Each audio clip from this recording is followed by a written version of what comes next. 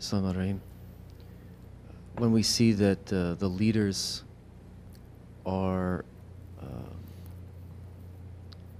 so inept and they're either purposefully doing evil or they're very, very incapable of holding their leadership position properly, is it a purposeful mockery of the truth by evil, or is it just an organic kind of sign of the times?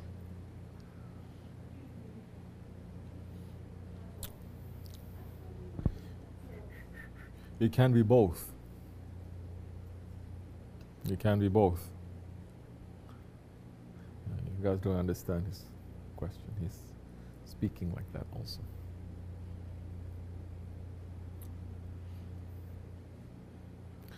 When we have leaders that are so corrupt, is it a sign of end of times, or is it showing that evil is just making fun of the truth by doing that? There's both. They're always testing their waters, evil, see how far they can go.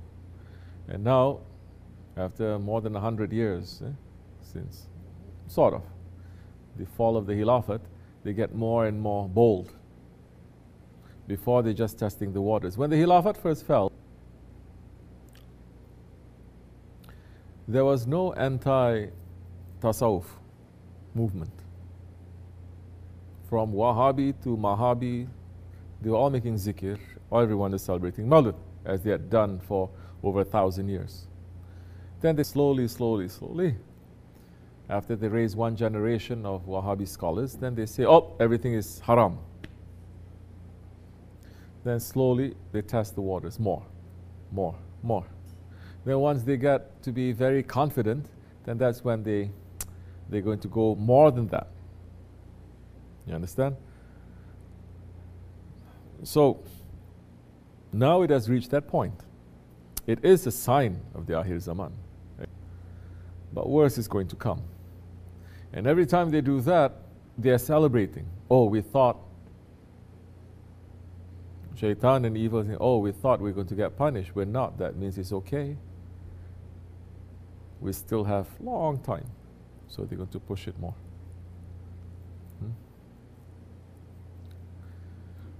So it is very terrible. Which is why when the wrong things, evil things, bad things were happening to the Bani Israel, and they had a prophet. They had a prophet. The Quran is saying they run to the prophet saying, ask Allah to send us a what? You're always thinking about food. That's why you're, what? Mana salwa. Huh? You idiot. Always thinking about food. I'm saying the Bani Israel, evil things were happening to them. Bad things were happening. Didn't I say that? I made sure you know the context so that you won't say anything stupid, right? Evil things, bad things were happening to them, correct? And they had a prophet. We're all talking all this time for 1 hour already. We're talking about kings and leaders, right? Leadership and evil leaders. And so we're not talking about something else. Still within the subject. And I said, when the Bani Israel in the Quran Karim, they are being, wrong things were happening to them, and they have a prophet. And they ran to the prophet, they say, ask Allah for what? And he's saying, manna and salwa. Food.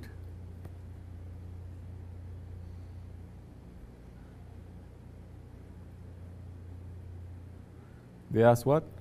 Bilal? They say, ask Allah to send us a king. A king. Because so many times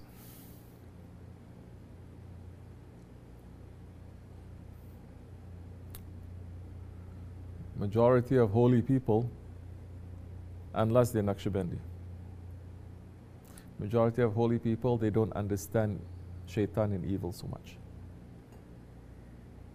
Yes?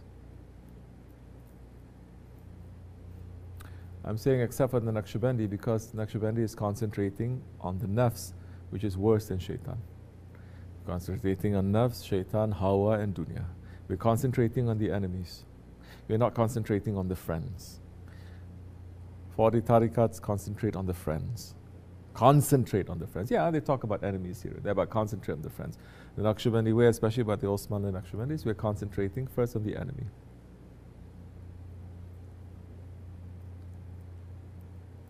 How you study the enemy without becoming the enemy, without getting pulled.